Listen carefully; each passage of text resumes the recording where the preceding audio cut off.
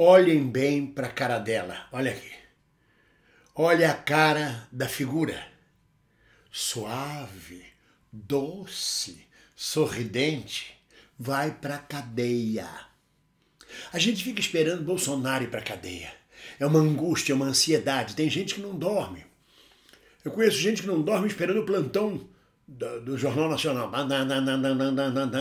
Foi preso o ex-presidente Bolsonaro, não sei o quê.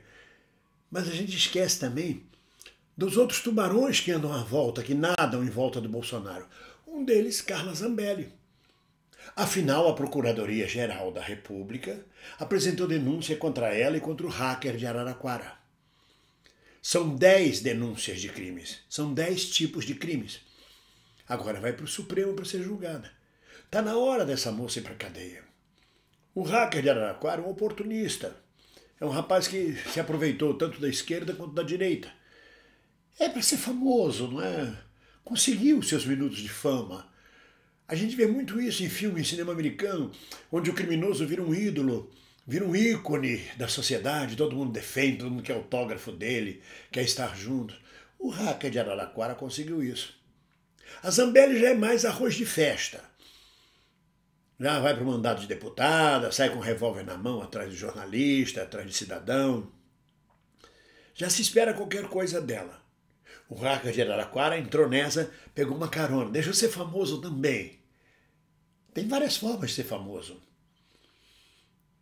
Eu conheço muitos jovens que vêm para fazer teatro, que dizem assim, eu quero ser famoso, eu quero ser famoso. Eu digo, olha, há várias formas de ser famoso. O Escadinha foi um bandido famoso. A Susana Ristenhoff é famosa. Há várias formas de fama, de ser famoso. Você pode ser famoso por uma coisa do bem, pode ser famoso por uma coisa do mal. E muitas vezes o que é do mal, uma parte da sociedade pode julgar como sendo do bem. Eu estou assistindo uma série na Netflix chamada Dexter. Maravilhosa a série, é um psicopata fantástico. E que na série segmentos da sociedade acham ele uma pessoa maravilhosa e quer que ele continue matando. Então, voltando ao assunto mais terra, que é o pedido de julgamento, a denúncia da PGR contra Carla Zambelli, afinal aparece, alguém afinal tem que ir para a cadeia, não é? Começa a ir mais gente para a cadeia. Aliás, já foi bastante gente para a cadeia, já tem bastante gente processada, tem juiz sendo afastado pela corregedoria, tem muita coisa acontecendo. Esse Jorge Seife, de Santa Catarina, por exemplo, eleito exatamente com apoio do velho da van, eleito senador por Santa Catarina, está na beirola de ser cassado. E vai ser cassado. Talvez façam a troca, a cabeça dele pela de Sérgio Moro. Porque, na verdade, tudo é política, né? Então, com a queda de Bolsonaro da presidência da República, começa a cair também os bispos, a rainha, os cavalos, as torres e os peões. Vão caindo juntos, vão perdendo o poder.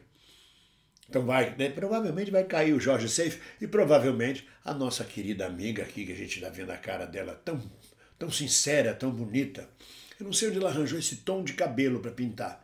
Não chega a ser caju nem castanho, é ferrugem, eu acho que é ferrugem. Pegou chuva e enferrujou.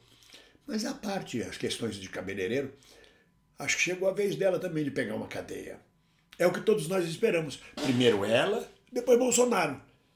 Mas que Bolsonaro tem que ir para a cadeia, tem. Sem perdão, sem anistia. Mas antes vamos ver os peixes mil. Tem o Heleninho que precisa pegar uma cana. Tem muita gente em volta. Para ser caçada, para ser presa, para perder o poder que ganhou. Outro dia uma amiga meu do Bemvindo, aquele que foi secretário de Cultura do Bolsonaro, ele falou, é deputado federal, Mário Frias. Está no Congresso Nacional, foi eleito no rabo de foguete do Bolsonaro. Mas aquilo é um rabo de foguete, aquela chama se apaga. Duvido que ele seja reeleito. Mas ele não tem rabo preso ainda, né? Tem gente aí desviando 70 milhões do SUS. A Polícia Federal está trabalhando e vai descobrir, vai chegar junto. Passa para a PGR quando é deputado, que é o caso da Carla Zambelli. Eu sempre digo, quem sobreviver verá. É muito curioso, né? A volta do cipó de aroeira. Há uma música que diz: é a volta do cipó de aroeira no lombo de quem mandou dar. Eu canto essa música desde o início da ditadura de 64, quando eu vejo os militares caindo, morrendo de avião, quando via os ditadores sendo, de alguma forma, punidos pela natureza, pelo tempo, pela sociedade, pela opinião pública, ou por crimes cometidos. É a mesma coisa. Então vamos guardar, quem sobreviver verá.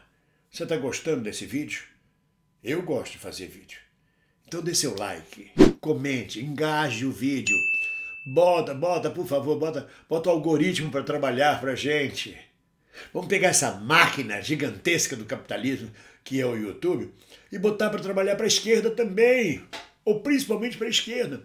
Mas a gente só bota isso dando like, comentando o vídeo, para o algoritmo dizer: as pessoas estão gostando disso. Porque o algoritmo é burro. Ele não separa o que é esquerda e o que é direita, ele separa o que está sendo visto e comentado. E ajude o canal. Mande seu Pix. Pix é muito importante. Olha o Pix aí embaixo, bemvindo@uol.com.br. Você digita bemvindo@uol.com.br no seu Pix. Vai aparecer lá Família Oficina, que é a marca de fantasia da empresa, da minha empresa de produções artísticas. E manda sua colaboração de Pix, por favor.